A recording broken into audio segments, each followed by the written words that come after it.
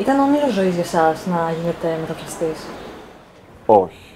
Με την έννοια ότι αυτό που λένε μερικοί από μικρός ήθελα, όχι. Απλώς κάποια στιγμή έγινε ανάγκη.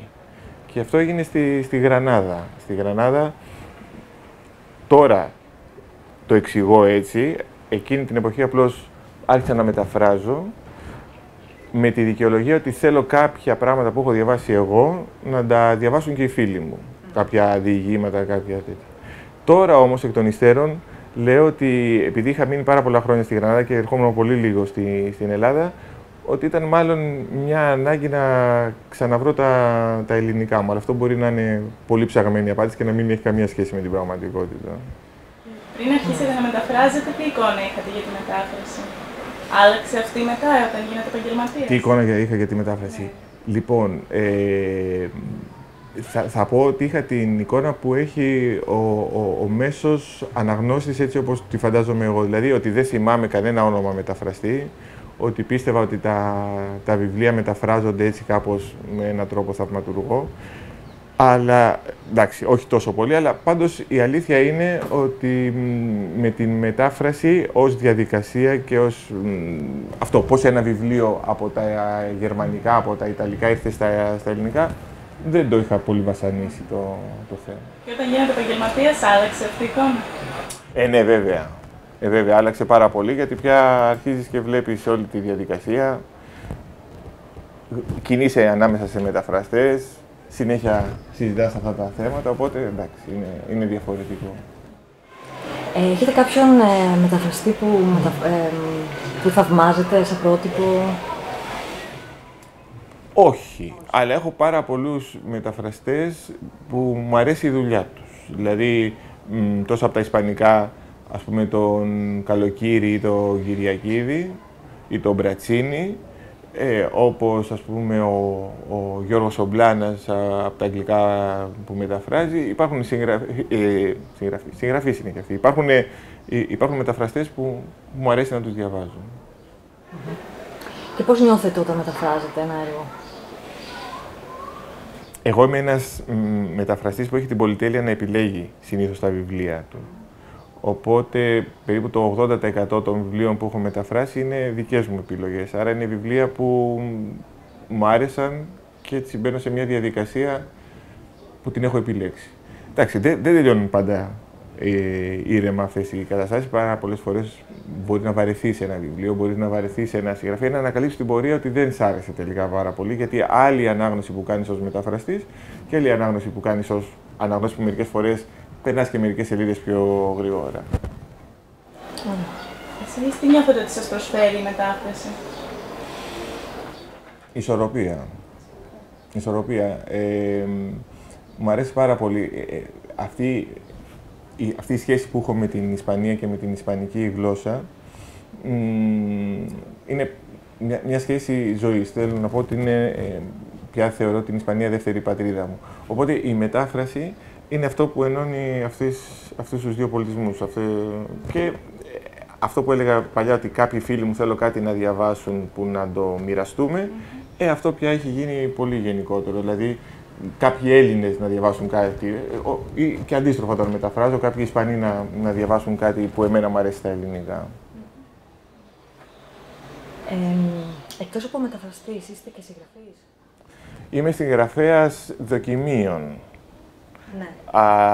Και έχω γράψει και μερικά λογοτεχνικά πράγματα που έχουν βγει, τα περισσότερα τα έχω γράψει ισπανικά, τα λογοτεχνικά, έχουν εκδοθεί σε διάφορα περιοδικά, αλλά εντάξει, αυτά είναι αμαρτήματα πολύ ακόμα, δεν ξέρω, όχι, δεν θα έλεγα ότι είμαι συγγραφέας λογοτεχνίας. Κάτι άλλο τώρα. Ανήκετε σε κάποια ένωση μεταφραστών? Όχι. Αλλά μην το πείτε πουθενά, γιατί...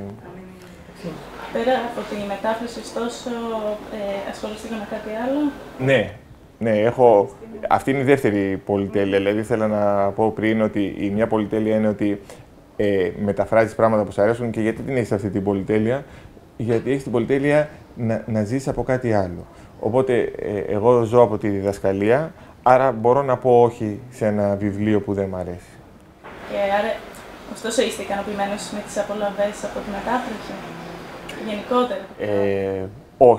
Όχι, αλλά η αλήθεια είναι ότι πάρα πολλά πράγματα, λόγω χαρακτήρος, μπαίνω και τα κάνω ακόμα και δωρεάν, κακώς ίσως μερικές φορές, γιατί χαλάς τη διάθεση, αλλά μερικά πράγματα με ενδιαφέρει να γίνουν και έτσι δεν δίνω μεγάλη σημασία στις απολαβές. Ας πούμε, έχω υπογράψει σε εκδοτικό οίκο συμφωνία να μην πληρωθώ τον εκδοτικό οίκο και να πληρωθώ από τη χώρα, σε συγκεκριμένη περίπτωση ήταν από τα καταλανικά που μετέφραζα, οπότε αν με πλήρωναν οι Καταλανοί να πληρώνω, αλλιώς όχι. Αυτά δεν είναι και πολύ επαγγελματικά πράγματα, γι' αυτό λέω ότι αυτά τα κάνεις όταν έχεις μερικές ασφαλιστικές δικλείδες και μερικά αλεξίπτωτα που θα σε συγκρατήσουν. Αν είσαι μεταφραστής που ζεις από αυτό και τώρα τελευταία όλο και περισσότεροι το κάνουν και μου αρέσει αυτό, μοιραία θα δράσεις αλλιώς. Και τι ιδιαίτερες ανάγκες πιστεύετε ότι έχει ένας μεταφραστής, δηλαδή αυτό το εισόδημα που το ξοδεύει? Δεν το έχω σκεφτεί αυτό. Ξέρω εγώ, του χαρίζουν βιβλία, οπότε δεν πρέπει να αγοράζει βιβλία, φαντάζομαι. Δεν ξέρω, δεν το έχω σκεφτεί. Τώρα ας πούμε με συλλαμβάνει σαν διάβασο, αλλά αν κάνω μια δεύτερη σκέψη, θα έλεγα ότι οι περισσότεροι μεταφραστές που ξέρω ταξιδεύουν πολύ. Αυτό. Άρα για να ταξιδεύουν κάτι θα παίρνουν, δεν ξέρω. Εντάξει, ταξιδεύουν και σε διάφορα κέντρα, σπίτια μετάφρασης, οπότε έχουν και αυτή τη δυνατότητα. Είστε αισιόδοξος για το μέλλον της μετάφρασης στην Ελλάδα? Όχι, ούτε αισιόδοξος ούτε απαισιόδοξος. Καταρχήν, αυτό δεν πρόκειται να τελειώσει. Παρά την κρίση, η λογοτεχνική μετάφραση δεν έχει πέσει πολύ. Έχει αλλάξει όμως γλώσσες. Δηλαδή, ας πούμε, τα ισπανικά πέσαν πάρα πολύ. Αντίθετα, ανέβηκαν τα νορβηγικά, τα σουηδικά που συζητάγαμε πριν, τα δανέζικα. Αλλά τα βιβλία, τα λογοτεχνικά που μεταφράζονται κάθε χρόνο στην Ελλάδα, δεν έχουν υποστεί τρομερή μείωση λόγω κρίσης. Άρα, μερικές φορές, μάλιστα επειδή παρακολουθώ την αγορά, αναρωτιέμαι κάποια βιβλία γιατί έχουν βγει. Άρα, για να βγαίνουν, είτε υπάρχει αναγνωστικό κοινό που τα στηρίζει, αμφίβολο, είτε υπάρχουν επιχορηγήσεις που τα στηρίζουν και έτσι. Άρα, δεν είναι συζήτημα αισιοδοξίας ή απαισιοδοξίας. Η αγορά σε αυτό το τομέα θα κινείται. Τώρα, σε κάποιες περιπτώσεις θα είναι καλά τα πράγματα, κάποιες άλλες θα είναι χειρότερα. Τώρα, ποια είναι η σχέση σας με την γλώσσα πηγή? Με τα ισπανικά και τα καταλανικά. Κυρίως με τα ισπανικά και τα καταλανικά είναι πιο πρόσφατα.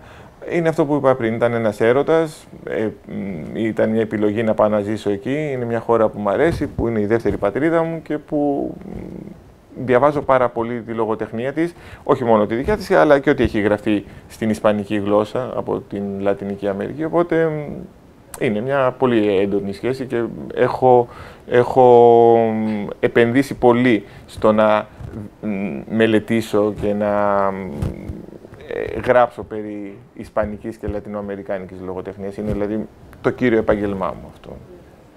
Να περάσουμε τώρα στη λογοτεχνική μετάφραση. Είπατε πριν ότι είχατε και τη δυνατότητα να επιλέξετε σε τις περισσότερες περιπτώσεις τι θα μεταφράσετε. Οπότε, ποια είναι η σχέση σας με τους συγγραφείς τους οποίους μεταφράζετε? Τους περισσότερους συγγραφείς που μεταφράζω κάποια στιγμή τους έχω γνωρίσει, κάποιους τους περισσότερους πριν αρχίσει η διαδικασία της μετάφρασης, κάποιους άλλους στην πορεία, όταν ήταν βιβλία που μου δίνανε εκδοτική οίκη. Είναι όλοι πάρα πολύ χαρούμενοι που μεταφράζονται στα ελληνικά για έναν λόγο που δεν έχει να κάνει με τα οικονομικά της συμφωνίας, γιατί τα ελληνικά δεν είναι μια γλώσσα που θα τους προσφέρει και πολλά κέρδη, αλλά επειδή οι περισσότεροι έχουν μια παιδεία, έχουν μάθει κάποια στιγμή, έχουν σπουδάσει κάποια στιγμή αρχαία ελληνικά, τους κολακεύει να μεταφραστεί ένα έργο του στα ελληνικά. Και η συντριπτική πλειοψηφία βοηθάει πάρα πολύ. Βοηθάει πάρα πολύ με απαντήσεις σε ερωτήσεις που τους κάνεις, με διευκρινήσεις, ακόμα και με αλλαγές σε βιβλία. Μόνο μια φορά είχα πρόβλημα. Μόνο μια φορά είχα πρόβλημα με ένα συγγραφέα που αρνήθηκε να εμφανιστεί. Και αν σκεφτεί κανείς ότι έχω μεταφράσει γύρω στα 50-55 βιβλία 30-35 συγγραφέων, το ποσοστό είναι ανύπαρκτο. Και ποιο είδος λογοτεχνίας σας κεντρίζει περισσότερο το ενδιαφέρον σας, αρέσει? Το διήγημα. Αυτό το έχω ξεκάθαρα. Το διήγημα και ακόμα περισσότερο τα τελευταία χρόνια το μικρό διήγημα, δηλαδή ιστορίες που δεν ξεπερνούν τις 200 λέξεις και που έχει τρομερή παράδοση αυτό το πράγμα στην Ισπανική. Μου αρέσει αυτά. Καταρχήν, όχι τώρα, αλλά πάντα με προβληματίζει όταν κάποιος γράφει ένα μυθιστόρημα 1000 σελίδες, 1200 σελίδες, δηλαδή μια χαρά κάνει αυτός και το γράφει, αλλά εγώ έχω μια καχυποψία. Λέω, αυτός ο άνθρωπος πιστεύει ότι έχει κάτι να πει και να κρατήσει το ενδιαφέρον, όμως πώς κάνουν μια θεατρική παράσταση και λέει 24 ώρες. Αυτό το βρίσκω ότι είναι κατά βάση εγωιστικό πάρα πολύ. Προτιμώ λοιπόν τη σπιρτάδα των σύντομων κειμένων. Αυτό. Πώς πιστεύετε ότι μπορεί να βελτιωθεί η ποιότητα της μετάφρασης?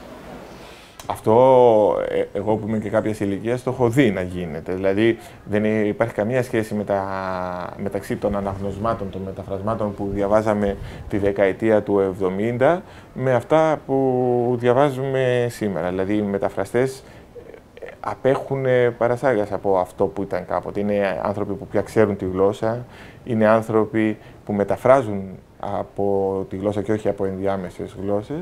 Και κυρίως είναι άνθρωποι που έχουν άλλα μέσα, κακά τα ψέματα. Δηλαδή, εγώ έχω γνωρίσει, επειδή δουλεύω σε βιβλιοπωλεία από από τα τέλη της δεκαετίας του 70, έχω γνωρίσει μεταφραστές που, κι εγώ τα πρώτα μου βιβλία έτσι τα έβγαλα, που δεν είχαν ίντερνετ, που δεν είχαν λεξικά, ήταν άλλου είδους.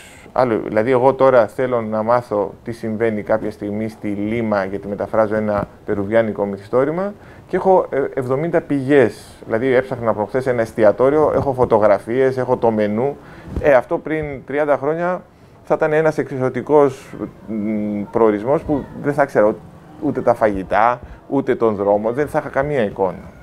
Είναι τελείως διαφορετικό. Άρα και τα μέσα, αλλά και οι άνθρωποι έχουν πια σπουδάσει, είναι άνθρωποι που ασχολούνται με άλλο. Έχω γνωρίσει μεταφραστές καλούς και κακούς και στις δύο περίοδους. Είναι άσχετο αυτό με το αν είναι καλός, αλλά είναι πολύ περισσότεροι καλοί μεταφραστές πια στις μέρες μας.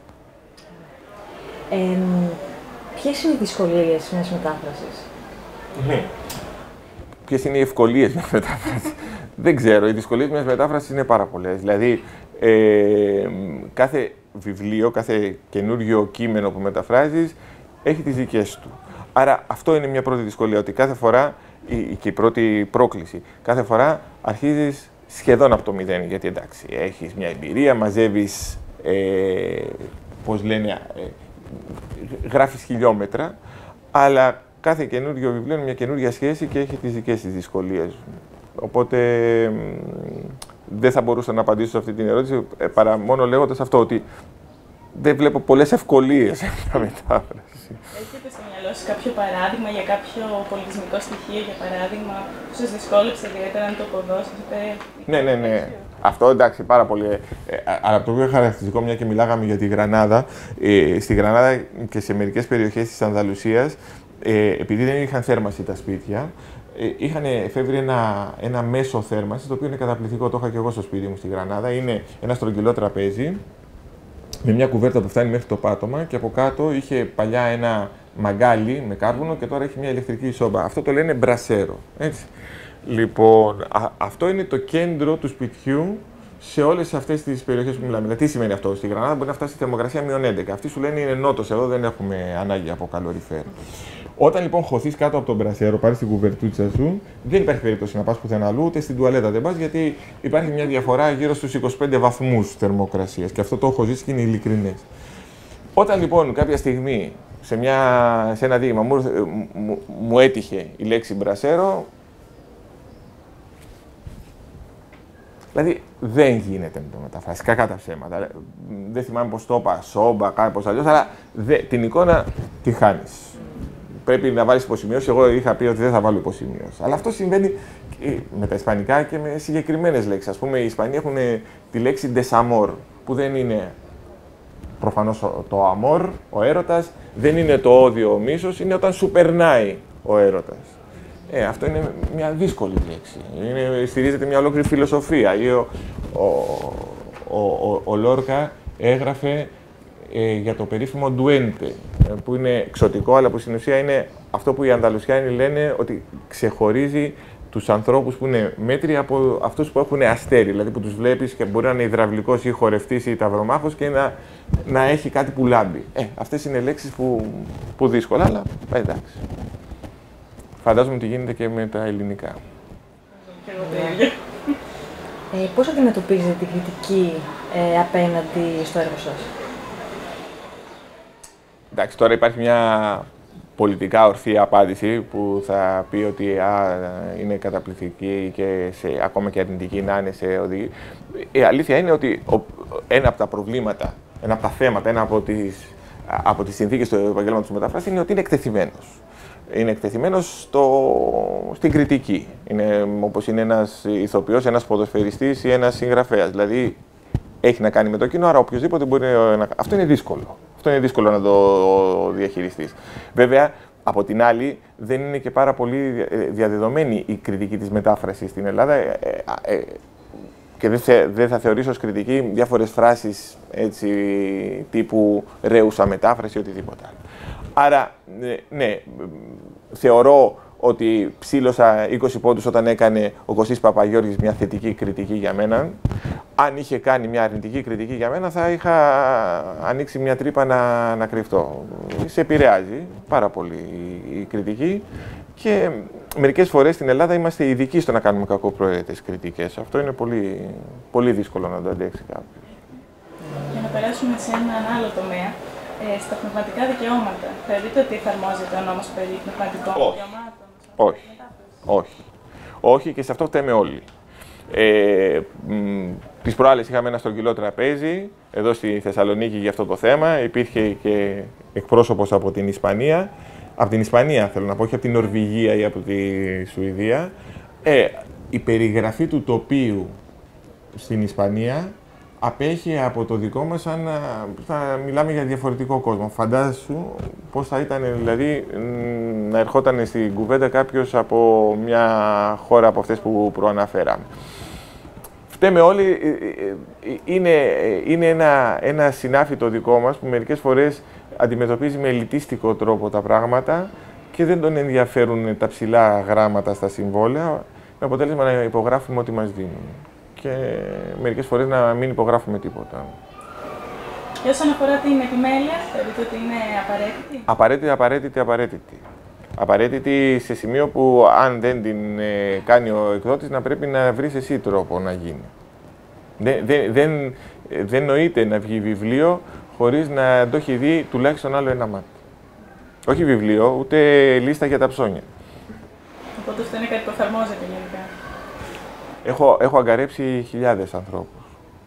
Και όσον αφορά την επιλογή του τίτλου, ποιος αποφασίζει γι' αυτό όταν μεταφράζεις ένα βιβλίο? Συνήθως αποφασίζω εγώ.